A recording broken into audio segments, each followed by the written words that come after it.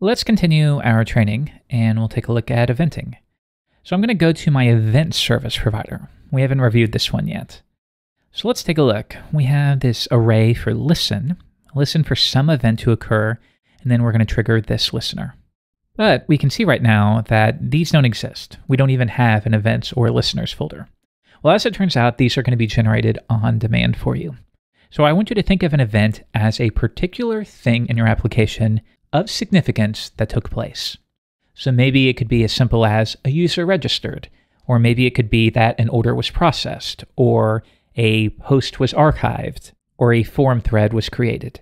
These are significant actions that have taken place in the past that you are now alerting the rest of your application to. Think of situations where you say, well, when this happens, I need to do A, B, and C.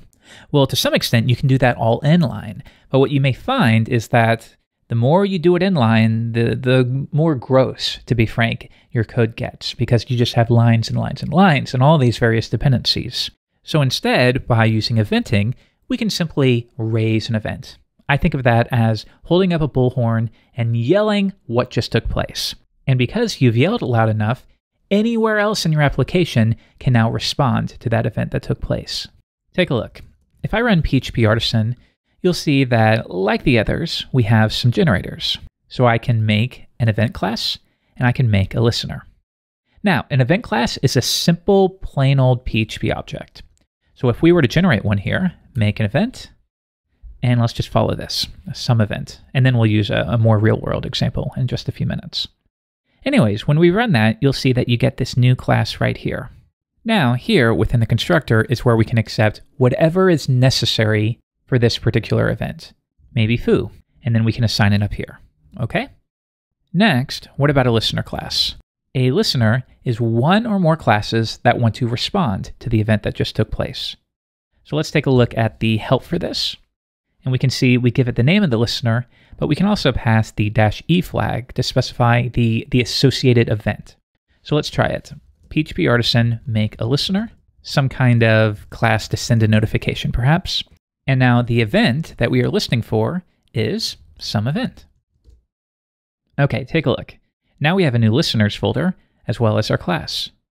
If we scroll down, we can now handle the event that took place. So this is what I mean, where you can inject whatever is necessary, and then you can assign it to the instance, like this, public foo.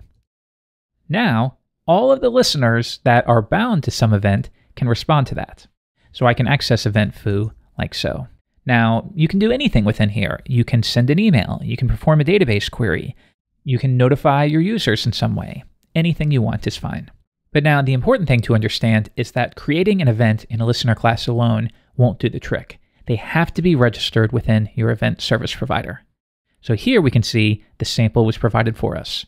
When this event is fired, I want you to synchronously, at least by default, synchronously trigger these event listeners. But yeah, now we're starting to see it is a bit annoying to create an event and then create another listener. So what you can do is define your events and your listeners here, and then you'll see that we have, if we run this one more time, if we search for event, there is an event generate command. So what that's going to do is read this file, fetch this array, filter through them, and build any of the files that haven't already been created. So if I say PHP Artisan event generate, you're going to get the exact same thing that you had before, but yeah, it's a little less cumbersome to do so. And further, when you do it in this way, your listener class will also specify the event. Okay, let's use a more practical real-life example. Imagine that your application has a forum and you can create a thread. And as part of that, maybe a number of things need to take place. Thread subscribers need to be notified. A tweet needs to be published. Maybe you need to publish to Facebook as well. Lots of little things. So you're going to create an event for this. So why don't we say thread created? And next, we're going to have a listener called notify subscribers. So whenever a thread is published or created, we are now going to find any subscribers of our forum and notify them that a new thread has been published. Okay, this looks good to me. Of course, you can namespace these however you want. So if this is related to your forum, then no problem. Let's just keep it simple though. So I will now run event generate. Oh, and actually real quick on that note, if you use Sublime, I recommend installing a package called Laravel 5 Artisan. This will allow you to trigger any of these commands directly in the editor. So for example, you could say artisan event generate, and now that runs for you. It just saves you a step. Anyways though, if we switch back, now we have our listener as well as the event. So our listener will now handle when a thread has been created. So now, what would we give to a thread created instance? Well, potentially you would give it the form thread, something like this.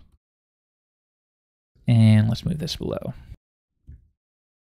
Okay, so now when we want to dispatch an event that a thread was created, we will pass that through the constructor.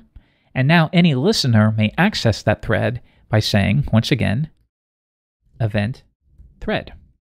So maybe you get subscribers, and for each one, you need to perform some kind of action. Any of that stuff is a good place for this. Anything like that would be a good fit here. For now, let's simply var dump event thread name was published to the forum, just so we can see this in effect. So now, how do we actually dispatch the event? We've created the event class itself, we've created listeners, but how do we dispatch the event? We can do that via the helper event function. I can say fire off an event, and I'm going to give it the name of this class here. So that will be new app events thread created. But now don't forget, a thread created requires the thread, and that would probably be an eloquent model. But I'm just going to give it an array here. And that's it. So we run it, and sure enough, you can see that our listener caught that event and dumped it to the console. So now imagine that we need to do something else. We've notified the subscribers, but maybe we also want to check for spam. Presumably you might check for spam before it's published, but nonetheless, just as an example, we could say make a listener called check for spam, and the event that corresponds to that, once again, is thread created. Okay, now we have another listener, and then once again, we could just var dump checking for spam. Okay, so now we're going to update our service provider to specify that when a thread is created, yes, we want to notify the subscribers, but we also want to check for spam and potentially delete it after the fact. I don't know. Anyways, let's give it another shot. PHP Artisan Tinker. We're going to fire a thread created event. All of those listeners will now pick it up, and you can see that each one had the chance to respond. Now, in closing, this can be incredibly useful. My advice to you would be, don't immediately reach for this for every possible action. Sometimes sending the email directly through the controller using the mail send method that we learned about is absolutely the way you want to go.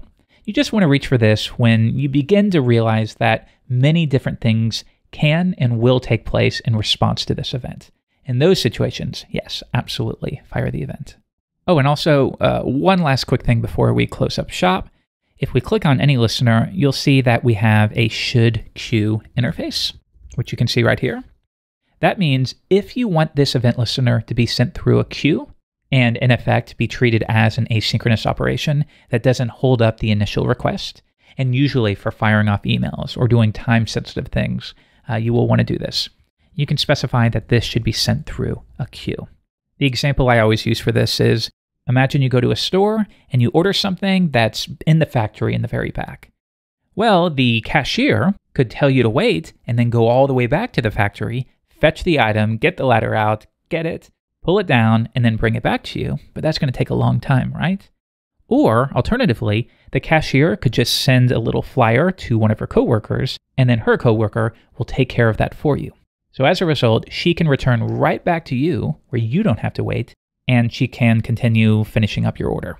That's how I think of a queue. So that's definitely an option for you. All right, that'll do it for this episode.